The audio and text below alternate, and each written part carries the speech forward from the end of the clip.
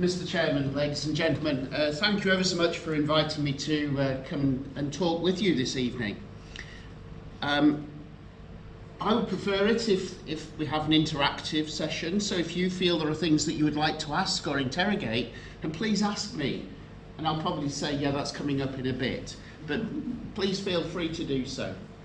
So, I can't imagine that when Richard made contact with me, I think it was back in February, I couldn't have imagined that we'd be actually here together.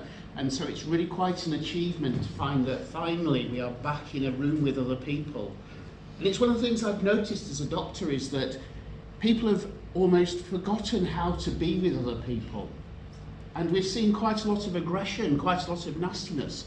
So to come into a room which is as warm and welcoming as this is incredibly satisfying. So thank you for your welcome.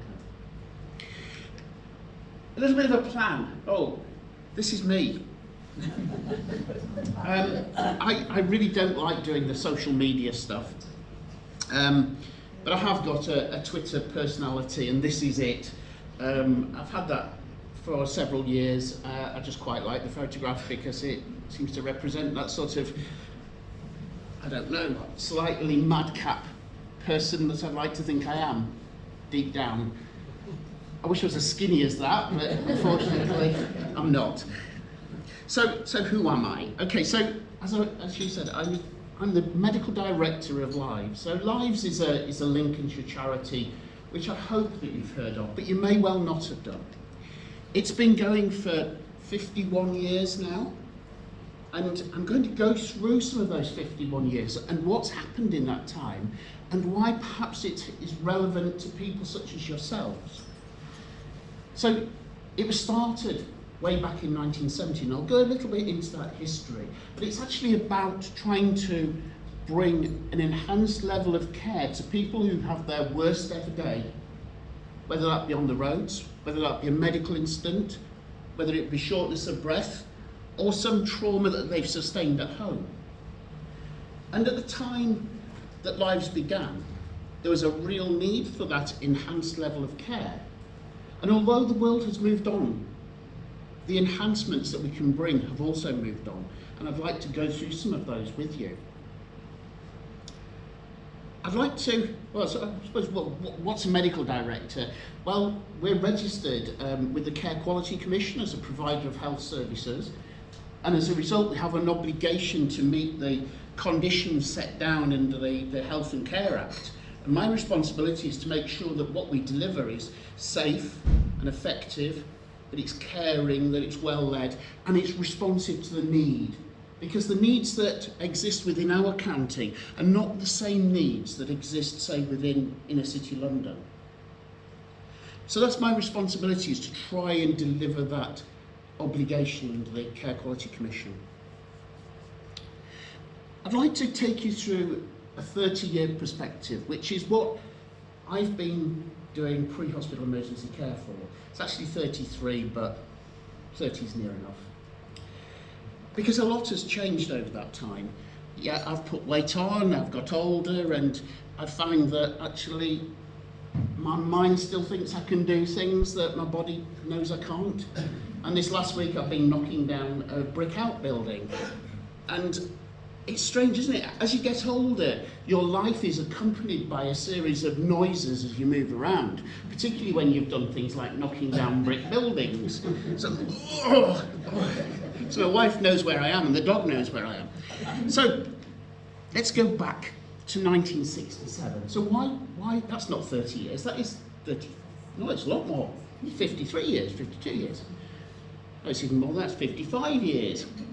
Maths was never my strong point, so God help you if I've got to give you a dosage of a drug. Why is this relevant? Well, 1967, I was 3. And the Morris Traveller van is what my parents had. And I was taken around, well, not at 3, probably a little bit younger than that, in a carry cot that was just stuck on the back seat of the car. That was fairly standard in 1967. But in 1967, the number of people who were dying or seriously injured on the roads was massive. was probably the highest since it had been in wartime in 1945, which was the all-time highest incidence.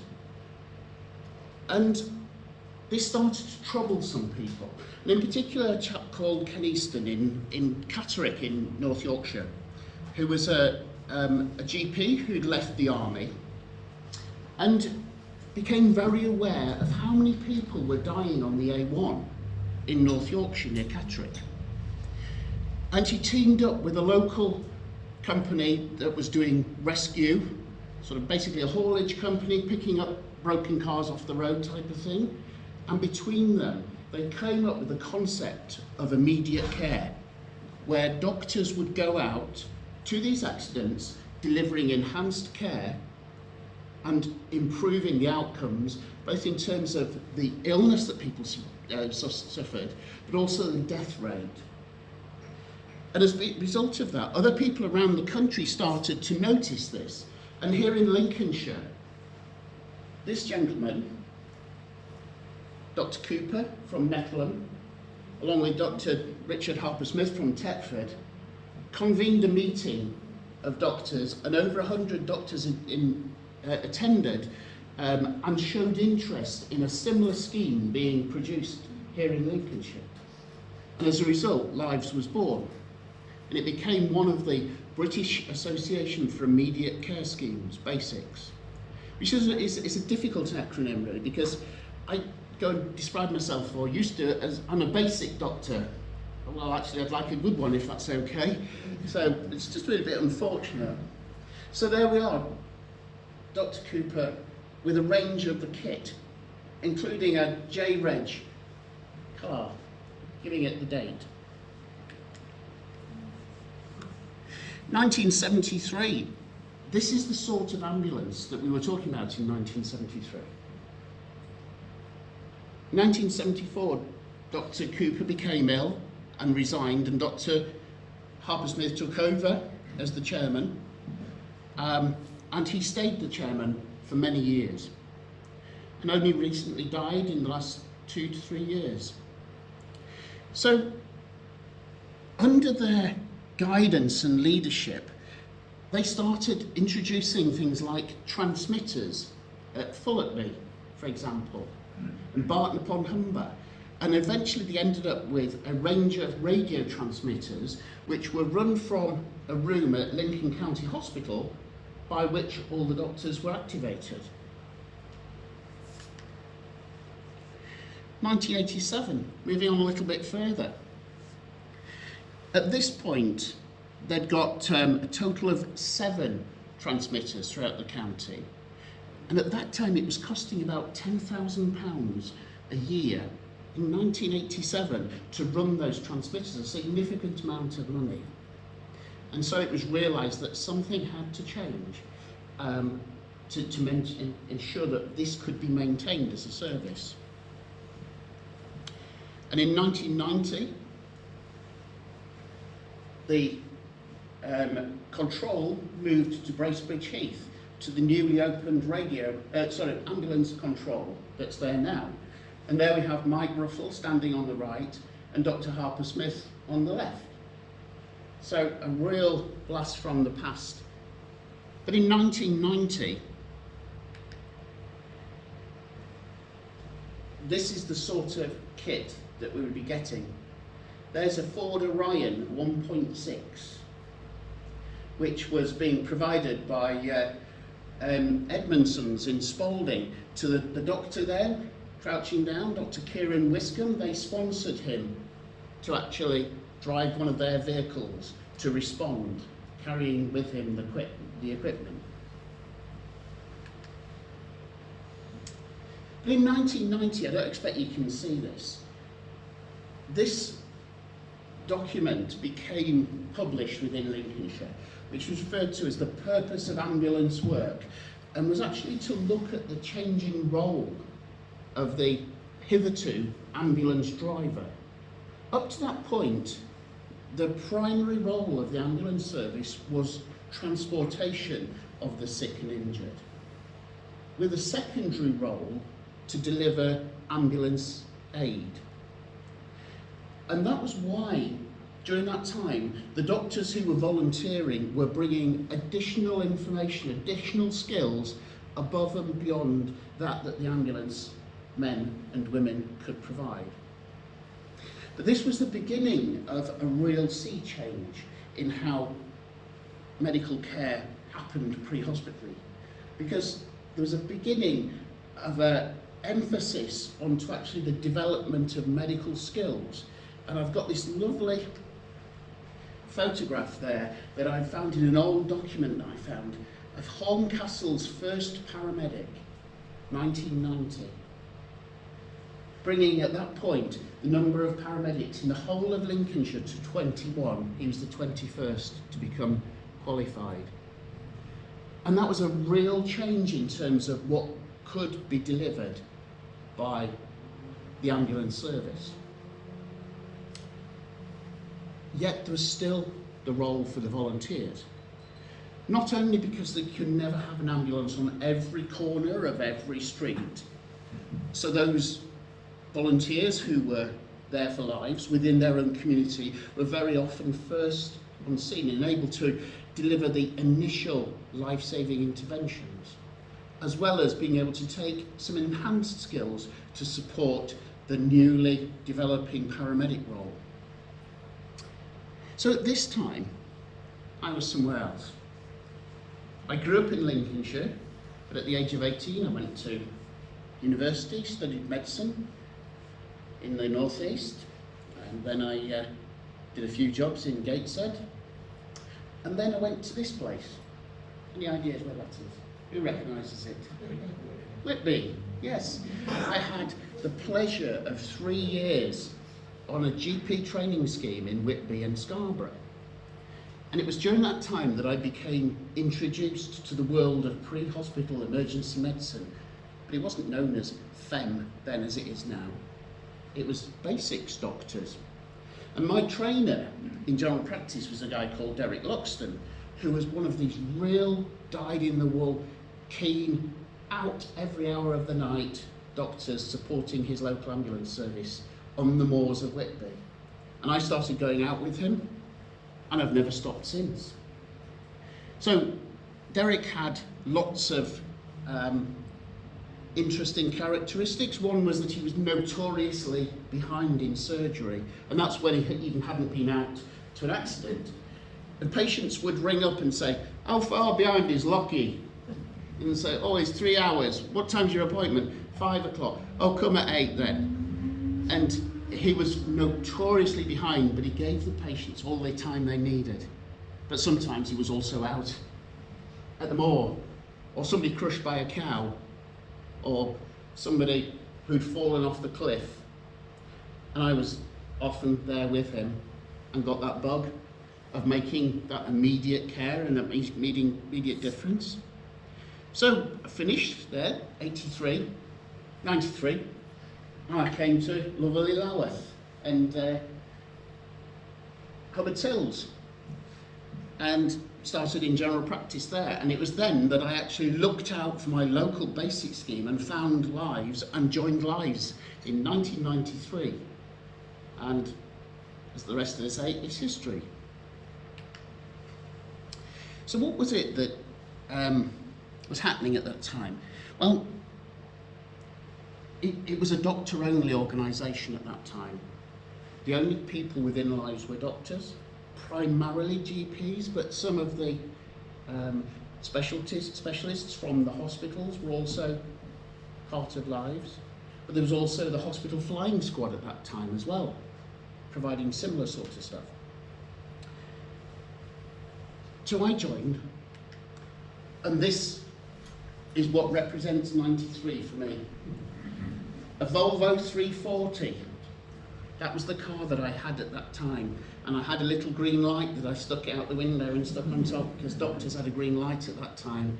Not that you've got your lap belt on your digger, as the green light appears to be used nowadays.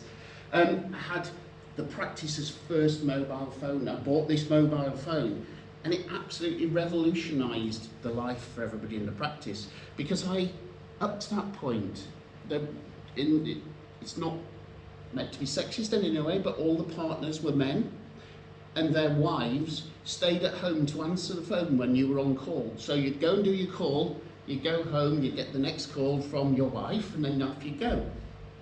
I bought this mobile phone at great expense and was able to divert my home phone to it so that my wife and our 2 children could do normal stuff.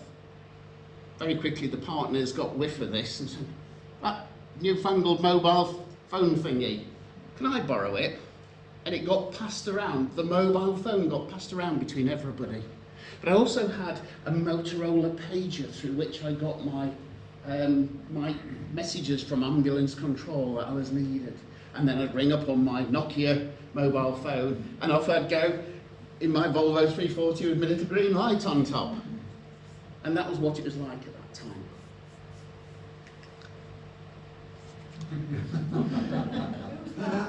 A little bit long, 1990, almost year 2000, when we thought the whole world was going to fall over because of this millennium bug. Of course it didn't. Little did they know about coronavirus though, and how that would make it fall over. But in 1999, lives diversified. And actually, in response to a request from the Chief Executive of the Ambulance Service, started Community First Responding, CFR, and alongside that, Fire Co-Responding. And this was taking people who are not medically trained and training them initially in basic life support and the use of an AED, defibrillator, to be around in their community, responding to their community. And this was one of the first places in the whole UK where it was done. And certainly for the fire service, where retained firefighters were also on call for lives, it was definitely one of the first places. And in fact, there are some fire services that are only just now, 20 years later, achieving what was done by Lives in 1999. Quite amazing.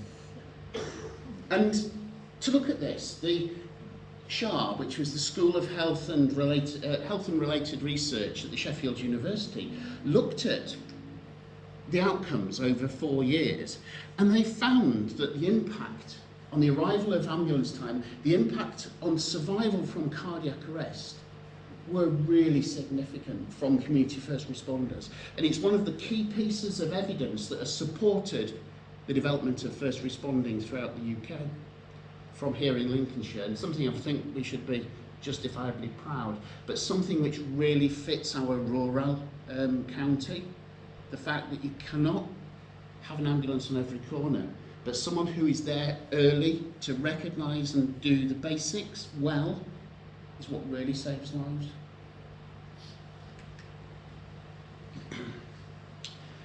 This is an article that I've had bookmarked on my iPad for years. It's now archived and it doesn't work anymore, which is really sad, because it's published December 2011, and it showed every road accident that happened from year 2000 to 2010. Because at that time, Lincolnshire was regularly having triple-figure fatalities on our roads from every year. So when we see those boards which say 24 this year, 25 last year, it was regularly over 100 deaths every year. And I got to the point where I was actually getting quite haunted driving round from the fatalities that I'd been to. And I would get back the smells and the sounds. And I very nearly stopped doing this because of the way that that was haunting. But actually, I recognised that for every one of those that was haunting me, there were several more that were actually incredibly rewarding, knowing that I'd made the difference, sometimes between somebody living and dying. So something had to be done about this massive death rate. As you can see, 1941 was the highest death rate on the British roads. 1966, 67, when I showed the the Traveller, Morris Traveller, almost as high, and it was the highest peacetime death rate on our roads. And then we got to 2000 and we hit this plateau and things stopped moving. And that was the real time of concern as to, okay, so what is it that we need to do to get that trend going downwards again? And it has gone downwards and it's hit a plateau again. So what do you think made the big difference between there and there? Seatbelts. Seatbelts. Ah. Seatbelts was a big one. Drink driving, perhaps, but maybe not as big as the seatbelts. What else? Speed as well. Speed limits. Speed limits, probably even more so than that. Vehicle technology, airbags, crumple zones, the sort of things that now I will go to a vehicle at huge speed, closing speeds, and someone's got out because the compartment in which they have been is intact. Did anyone see the incident between Lewis Hamilton and Max Verstappen on Sunday? And the difference that the halo system made for that, because it created a safe space. Fine, he still got hit on his helmet, but it was a safe space. And that's really one of the biggest differences for us, is that creation of crumple zones, airbags, safe spaces. Because before airbags, before using seat belts, before crumple zones, it wasn't just the single initial impact that was causing the problem. There's the impact, the body would continue and then hit a secondary structure and a second impact, and then the internal organs would continue and there would be a third impact. And a lot of that has been mitigated by pre-tensioning systems. And I know in my Volvo, if I go over a bump a bit too fast, it pins me back into the seat. In fact, I went over two on a blue light run the other day, and it pinned me in once, and then before I could release it, I went over another and it pinned me in a second time, and I was like, I can't breathe. But that's the sort of thing that would have stopped me being ejected through my windscreen in the past, had I hit something and gone from 60 to 0. So that's the biggest thing, is this vehicle technology, but also road technology and design, the fact that we have learned on the whole. Having said that, there is one certain junction that I went to 11 RTCs in 14 days 2 years ago. And actually, sorry council, I did ring up and say the white lines have gone on this junction. People are going across it because they don't realise. So road technology has improved, so long as we keep that progress maintained. Things like, for example, cutting the verges on the corners. And again, you know, I appreciate money has to be saved somewhere, but the cutting of the verges now sometimes creates some difficulty in terms of visibility at these junctions. So yes, road technology and design has improved significantly, but I still think there is so much more we could do. But the third thing is the changes in the medical care. And if we go back to this bit reflects, in my opinion, the lessons that we learned from Iraq and Afghanistan. The medical advances that we have, which have come out of war. The technologies that we are using and that I'll talk to you about, that have come from the squaddies who've stood on IEDs. It's sad that we learn these things from war. It would be wrong not to use that technology. The war has happened, whether we like it or not. The technology, we should absolutely take those learnings and put them into our civilian life, so that the young lad who has died hasn't died in vain. The knowledge that we have from that makes a difference on our roads. And that's what reflects a lot of that there. But we're still left with this plateau again. So go back to this This is something that hasn't changed. Human factors. What do I mean by human factors? You mentioned, I think it was yourself, drink driving. What other human factors? Drugs, speed, tiredness. We can put it into the fatal four. These are all human factors, and they have not changed over the years. And perhaps the plateau that we've got now is a reflection of those human factors. And I think, we can see from the amount of attention that's paid to the human factors, to the fatal four, why they are so important. Because we're not going to get that plateau any lower until we do address these. So, you know them. Inappropriate speed, driver distractions, particularly the mobile phone, lack of seatbelt, alcohol or drug impairment. So let's just talk a little bit about the medical advances, because obviously that's what I do. And I think we can probably divide this into three broad areas. The first is evidence-based medicine, second, wider system developments, and the third is local system developments. So, evidence-based medicine. When I first was a lives doctor, one of the things that we often did to people who'd sustained trauma was cannulate them and put in 2 litres of salty water because we thought it was a good idea. Plus, saline. Because that was, that's good, right, I got a big cannula in, I got 2 litres in. Okay, but where was the evidence for that? Well, actually, there wasn't any evidence. We thought it was a good idea, but there's always been a paucity of research done in the pre-hospital environment, but increasingly there is, led by organisations like the Faculty of Pre-Hospital Care, which is here at the Royal College of Surgeons in Edinburgh. So I studied there, did my diploma of immediate medical care, and took my exam there, and I have the dubious pleasure of being knocked down just outside the Royal College of Surgeons in Edinburgh. I'd been actually for the presentation of the certificate and everything.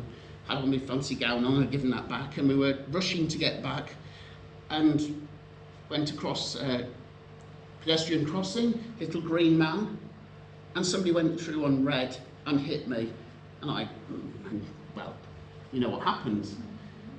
And the chap jumped out and he ran up to me and he said, I'm a doctor. And I don't know if I can say this. And I said, yeah, so am I, just off. Anyway, there's a couple of police there. They'd called an ambulance, the whole caboodle. At least I was well enough to say that. It transpired. I said, so, calm down. What kind of doctor are you? Oh, I've got a PhD in biochemistry. Says, so you couldn't even mend me if I was broken then? So, anyway, so yes, got knocked down outside there.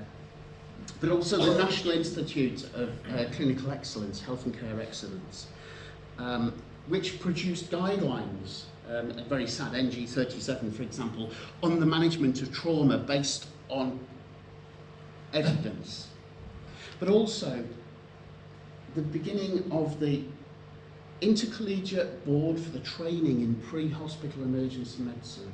So FEM was born, and this new subspecialty of medicine became evolved under mainly the leadership of a chap called Rod Mackenzie, who's one of the consultants at Addenbrooke's and one of the main drivers between MAGPAS, the air ambulance, and Basics charity in Norfolk area.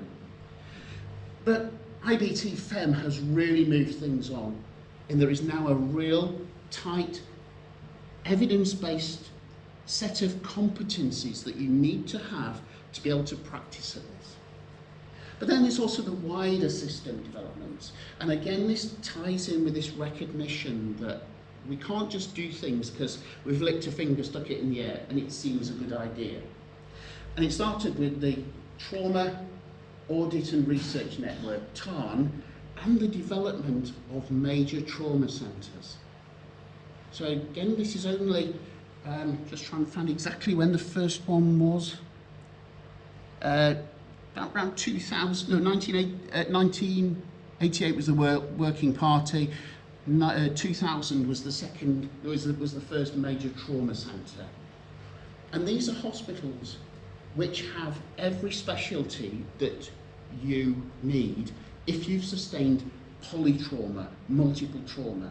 So they have neurosurgery, they have cardiothoracic surgery, they have abdominal surgery, they have every specialty you can imagine.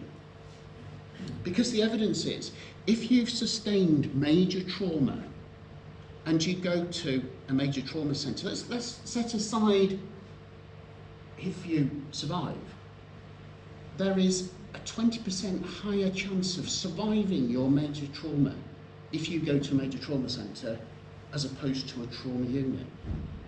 That's the figures, which is startling, and I'll take that. It's a bigger chance than me getting the lottery with my ticket that I buy. 20% greater chance of being alive after your major trauma because you go to that hospital. But if we then look at those who have morbidity, in other words, don't die, but actually have complications of their major trauma, the numbers are really significant that by going to a major trauma centre as opposed to a trauma unit, you do really well.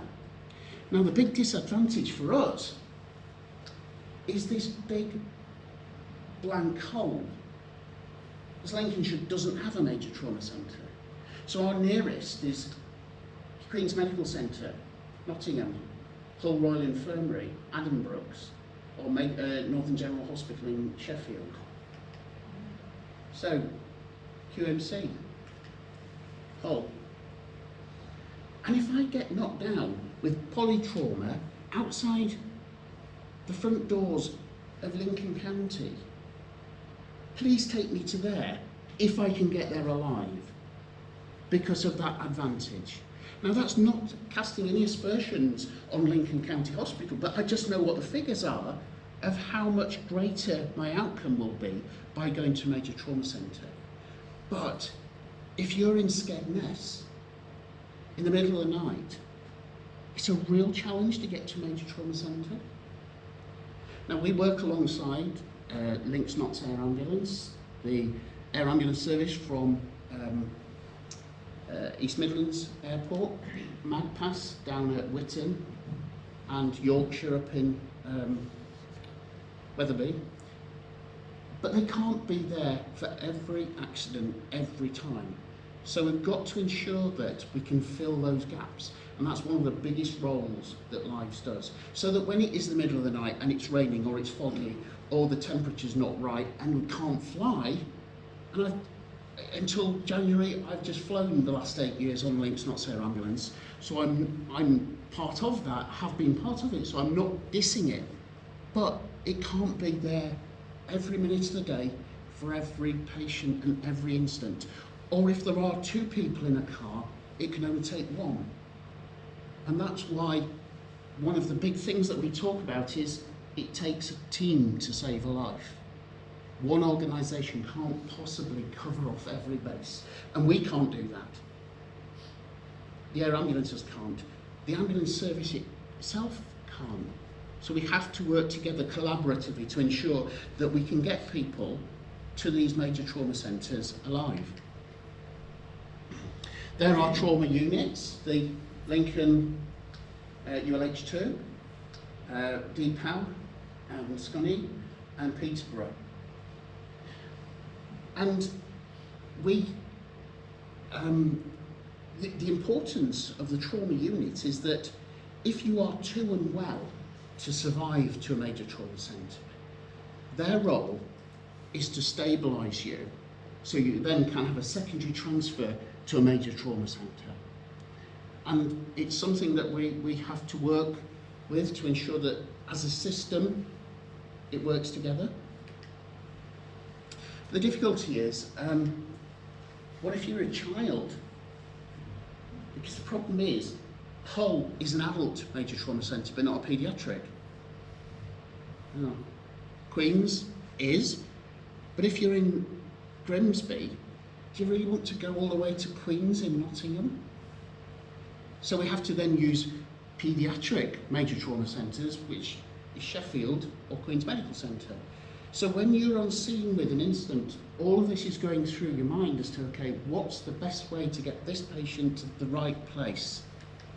Because pre-alerting to the right hospital first time is going to contribute towards that survival of those people and help us maintain that big downward step on the curve.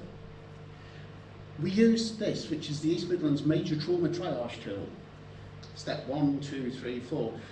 At step 1, step 2, you definitely go to Major Trauma Centre so long as you can get there alive.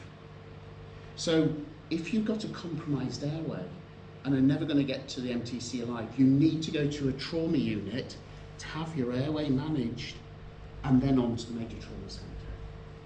Step 3 is where we start considering some of the softer indications, step 4, but there is a tool that's used across the area to try and ensure that everybody gets to the right hospital.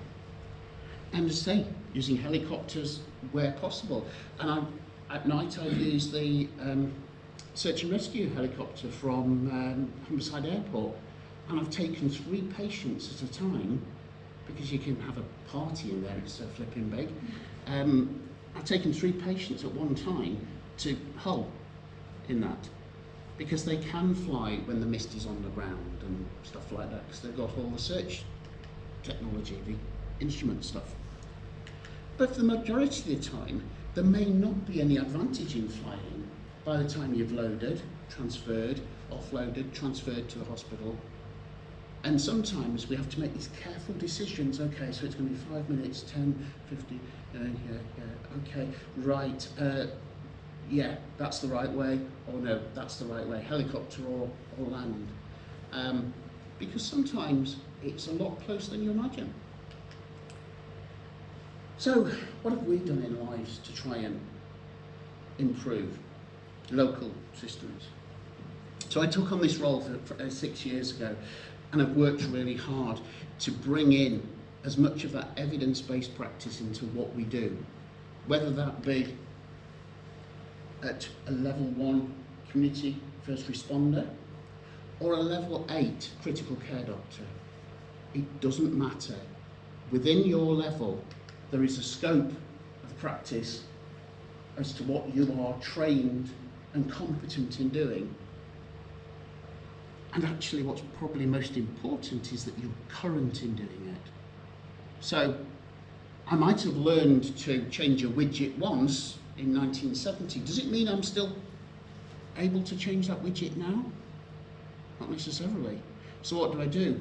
Well, I either do it when it's necessary on real patients, or I simulate it and train it. And now that can be quite difficult for some of the surgical interventions we do.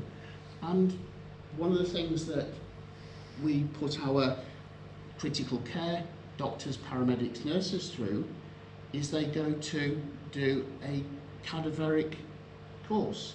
So they go to Coventry, where they fly in people from America who have given their bodies for medical research, and we do the surgical interventions on those people who have died. Because you cannot practice some of these skills without knowing what it really feels like. And I think it's incredibly generous of those people to do that, so that we can get it right, so that we can be current when we deliver it next time, out for real.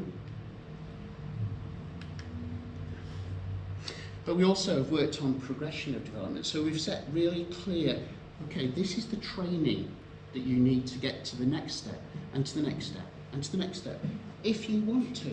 Because we accept that somebody who wants to volunteer as a community first responder maybe want to just do what they do and not go any further, and that's absolutely fine, because it's the basics that saves lives, doing those well.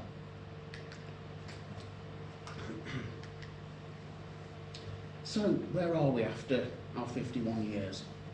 Well, we now deliver FREC 3 and 4, first response emergency care level 3 and 4. We now have a community emergency medicine service which is actually commissioned by the CCG.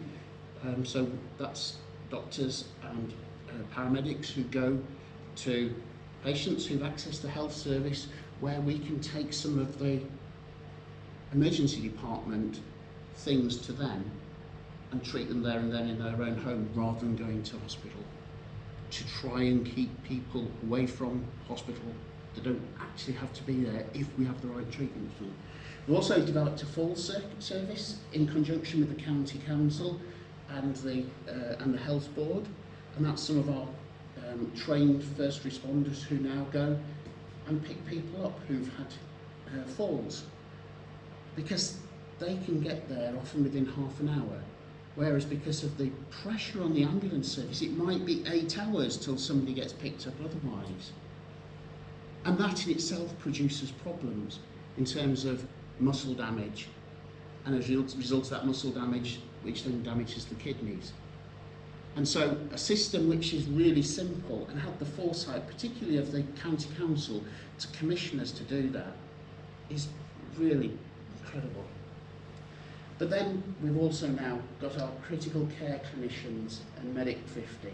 Medic 50 is our new platform which we're about to deliver, which is an East Coast critical care car. So I say East Coast, it's based the eastern half of Lincolnshire, particularly at night when the air ambulance based at Waddington has got their car on. They can't get to Skegness quickly. So we mesh and try to deconflict and support the whole area, the whole system.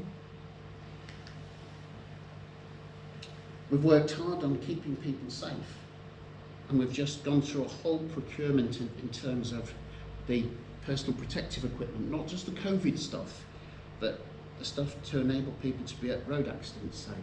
But keeping people safe in terms of driver training, in that our doctors, paramedics, nurses are trained in blue light driving. But of course, there is an update. I'm sure you're probably aware of the latest development in terms of register for blue light drivers. So all of our clinicians who are currently blue light drivers, who've done the Institute of Healthcare Development, the IHCD D2 license, which I did back in 95, or 95, and now having to do another set of training. Interestingly, one of the things that can be counted as points towards that is the IAM Gold Award. I understand. So maybe an opening there for you. So keeping people safe.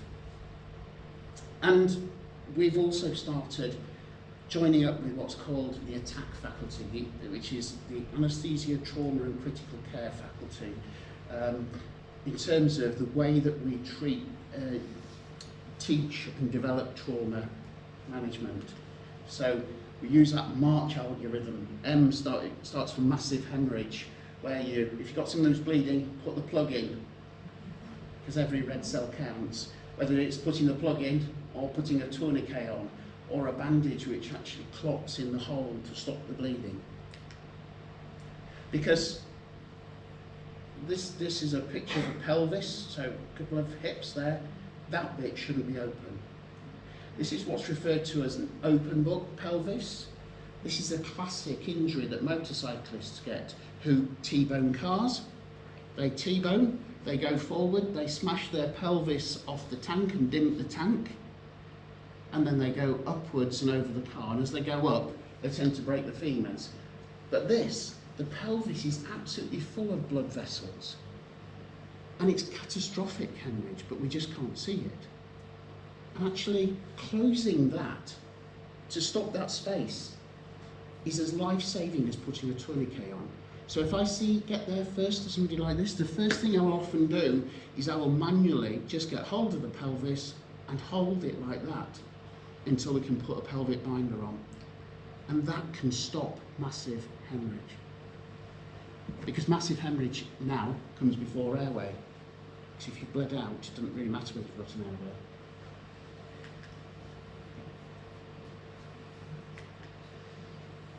And airway in the march, in a structured way. And fine, this is the classic breathing tube that you might see on Orby City. But people don't die because they haven't got a breathing tube. They die because they haven't got an airway. And something as simple as tilting the head is far more effective than a fancy bit of kit like that. So it's a structured approach. Making people breathe properly. And one of the things that we're really becoming aware of is what's referred to, it's known throughout the country as silver trauma, which isn't in any way meant to be disrespectful, but it's a description of the difference that people who are older, hence the silver analogy, they can sustain major trauma from standing. And I saw somebody last year who'd fallen off the first step of a step ladder, cleaning windows, sustained a chest injury, which ended up simple fall from height, 21 days in intensive care, simply from standing. And that wouldn't have happened if they were 20. But because they were 74, it led to 21 days in ITU. So we've got to be really aware that chest trauma, particularly in that older group, is really, really important. And early pain control allows people to breathe properly. And if we don't do that, then we've already started to play catch-up. Can I ask a question? Just Yeah, a quick sure. one. You find this job. The broken pelvis. Yeah. How do you know there's a broken pelvis? If you can imagine that the pelvis is opened like that, Yeah. as you walk to somebody, their feet, normally your feet wouldn't point outwards. Yeah. So if you imagine it's open, so you've gone right So you can technologically, tell when they're lying there. you look and the feet are out like that. So if you actually want to take the tights off, and you wrap that around them and pull it together, would that be a life-saving? It would, yes, yeah, yeah, yeah. Any excuse to get a tight. Do you know, it used to be fan belt, didn't it? Well, you'd have to do that as well, on a honeymoon. Okay, yeah, circulation, but it's actually, you know, I said about the filling up with 2 litres of salty water. What we know now is if you pour in 2 litres of salty water into somebody's circulation, 1, you make them cold, 2, you dilute all the clotting factors, the things that stop them clotting. And what we now call the triad of death in trauma is getting cold, is having a problem with your clotting, and having a low blood volume. So it's about putting in the right fluid, which ideally is blood, because that's what you've lost. And then H in March is the head and everything else. And head injuries is something I'm really, really passionate about. The reason being is that if someone has a head injury, we can't do anything about what's happened. It's happened. But what happens then is that the area around the bit that's damaged starts to swell. And that causes secondary damage, which develops over hours. And we can absolutely prevent that secondary head injury happening by doing the right things. And that's why I'm so passionate that we use the evidence to do the interventions which stop that ongoing trauma. Because as we said, it's not so much about if you die, but actually the morbidity. What happens to you if you don't die in terms of your quality of life? Or it could be quite callous and say, in terms of what it costs society. But actually, I care about people more than society. So it's what happens to you that matters to me. So we're nearly there at the end. And I thought what I would do is quickly go through 10 things that I think we can now do that make the difference in terms of that big step down on the curve. Number one, the roller coaster. I call it the oxyhema roller coaster, which is that people compensate, particularly children, when they're injured. And they compensate until they get to the top of the roller coaster, then off they go down. By the time you're hurtling down the roller coaster, it's often too late.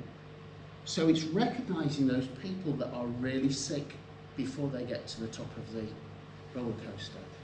And in particular, I've started using a thing called shock index, which the Major Trauma Centre at Nottingham, if I ring and say, I've got somebody with a shock index of 0.9, they will run through blood, through the warmer, through the pressure machine, what's called a Belmont, and have it ready. So when that patient gets there, they're plugged in. The shock index is your blood pressure divided by your heart rate. Heart rate divided by blood pressure. I do it automatically. So obviously if you're bleeding, your blood pressure goes down and your heart rate goes up as you compensate. So the bigger the number you get, in other words the shock index, the more likely you are bleeding. And anyone who's got a shock index above 0.7 has got a 35% chance of having a blunt, non-compressible bleed inside.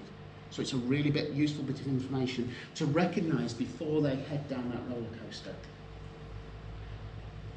This is actually one of my favourite drugs, a big syringe full of momentum, because actually that's far more important than half of the drugs that I carry. Getting a move on, getting a wriggle on. Don't be on scene for hours on end. The target is to get somebody to a major trauma centre within 60 minutes of their injury. It's never going to happen at Skeggy in the middle of the night, but we can try. Particularly if we have a large syringe full of momentum. Other people like diesel as their favourite drug, because it gets you there. The second thing is using a tool that's called Samurai Laser from Attack. And it talks about the mode, speed and route of extrication. So you have somebody trapped within a car. So the mode, is it self? Is it assisted? Is it manual? Do you have to get them out? Speed, do we need to be urgent, rapid or immediate? Do we need them out now? And that's really useful when you're telling firefighters how long you want somebody out. We'll say, how long do you want? And I always, if I think it's 10 minutes, I'll tell them 5, because I'll always take 10. And then the route, is it linear? Do we get somebody out in line, nice and controlled? Do we angle them? Do we come out sideways? Or do we have to, just emergency? This patient's not breathing, so we just grab and accept collateral damage. Or do we actually have to relocate, which might mean actually getting somebody to move a vehicle away, which is quite scary. And you've got to be careful with that, because somebody might have just had an accident and be full of adrenaline. Are they the best person to move their vehicle? Possibly not. But they know their vehicle. So that's my number 2, is using the Samurai Laser so that we get that movement with people. Number 3, this is an interesting one. Treat brain impact apnea. And this is something that you can all do. This is a phenomenon which has only been recognised in the last few years, and is when some people have had a head injury. The head injury stops them breathing instantly. Apnea means not breathing. So it's sometimes called impact brain apnea or brain impact apnea. And all it needs is some stimulation for that patient, because they haven't actually got an injury to their brain that's going to cause disability, but they've had an injury which has stopped them breathing. I went to an accident not far from my home about 4 years ago, and it was so close to my home. I was first on scene. A car that had hit a tractor in the dark, leapt a hedge, and was in a muddy field. And there's a young woman in the back, and I got there, and she's not breathing. So this was about probably 4 or 5 minutes after the incident. And I just grabbed her, went to drag her out, at which point she went, and actually survived neurologically intact, but would have died otherwise. And that's impact brain apnea. And it's one of those things that simply just holding the head, stimulating, are you all right? Maybe all that's necessary to make these people breathe again. So simple, and it's worth knowing about. So that's one that I'm passionate about. Number 4, structured airway management. Don't go to gold standard. If actually this one is right and quick and good, do it in a structured way.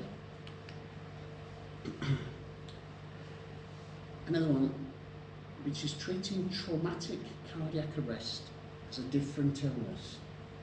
So, traumatic cardiac arrest is where you have a cardiac arrest secondary to trauma.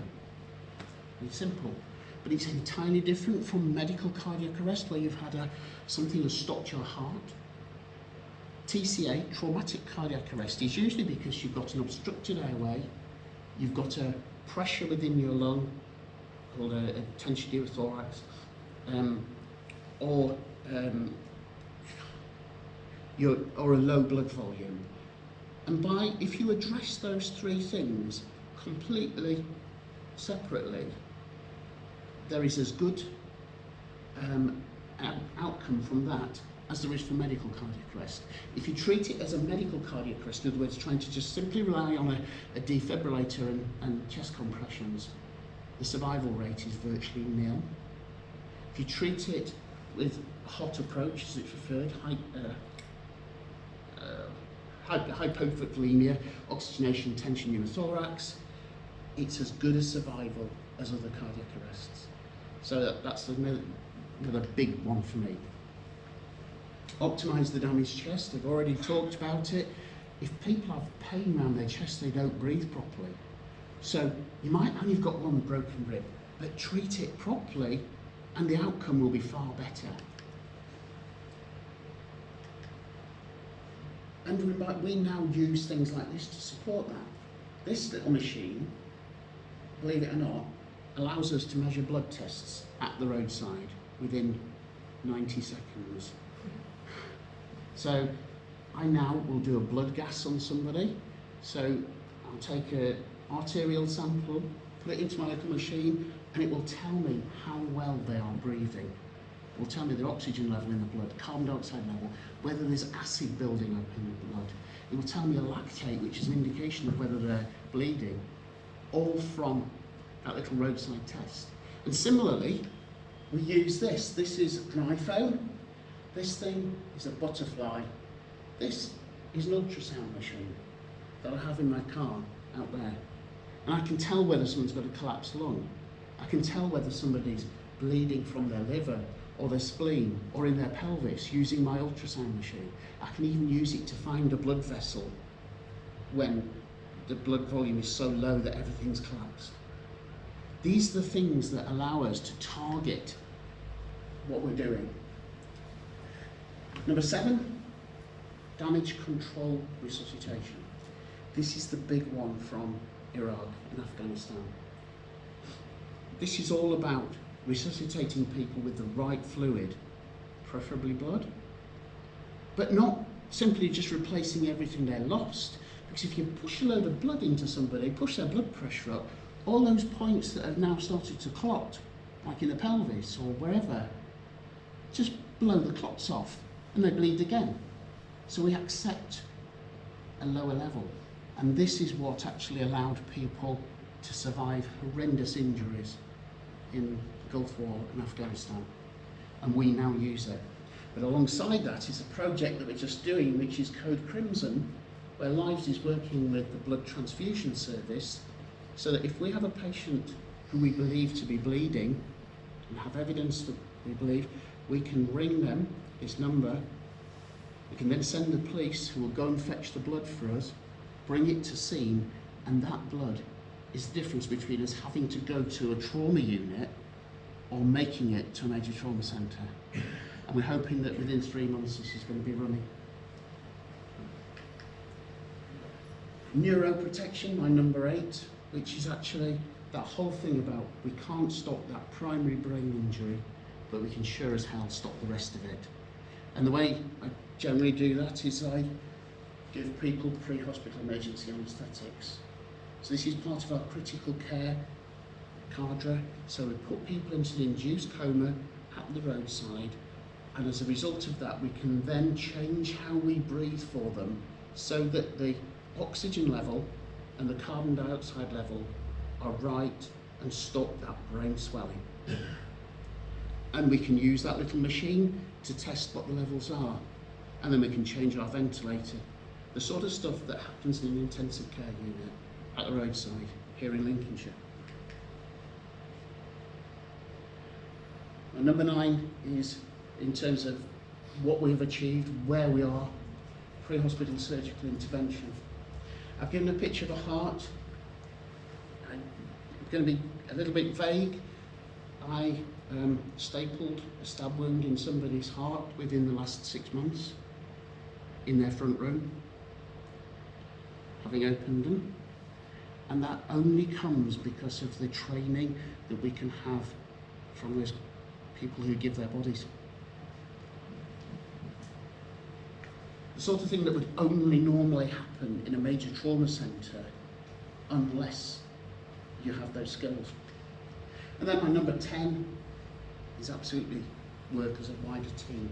I've told you about what we do as Lives, but we can't do that without the air ambulance, without the ambulance service, without the fire service, without the police service, without search and rescue, without Coast Guard, without Joe Public, who perhaps opens that airway, who recognises that somebody is hosing out from a cut artery and takes off their belt and makes a makeshift tourniquet.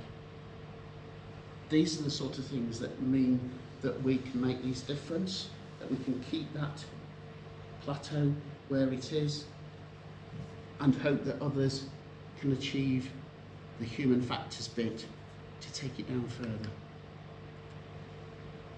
This was an incident down on the A17, just a little example of one of the teams on scene. It takes a team, it's not down to one organisation or one person. So what's our future? My dream is that we attract people to Lincolnshire who are qualified, high quality healthcare professionals, that we can keep them here because they recognise it's a good place to work. And if we can be a part of that, then I really hope that we can.